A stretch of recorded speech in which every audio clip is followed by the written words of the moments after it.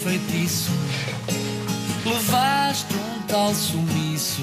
Não há hora nem há dia em que eu não pense nisso.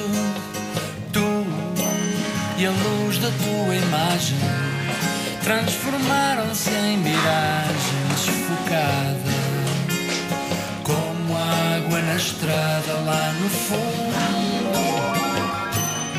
Cor dos olhos mais bonitos deste mundo, de azul profundo, de qualquer maneira, em qualquer lugar. Queres-te ajudar, Carlinha?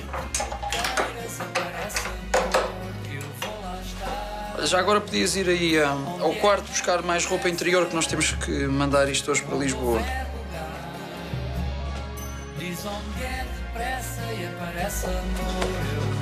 Oh, Carlinha, então?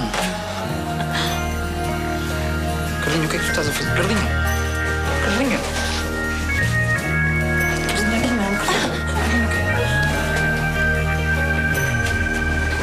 Eu, sem ti, bati no fundo.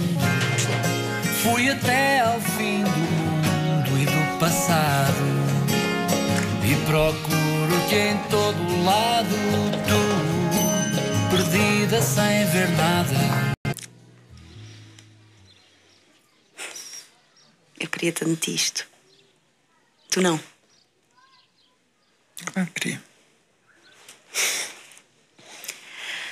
Eu estava só à espera que a Margarida desaparecesse da tua vida.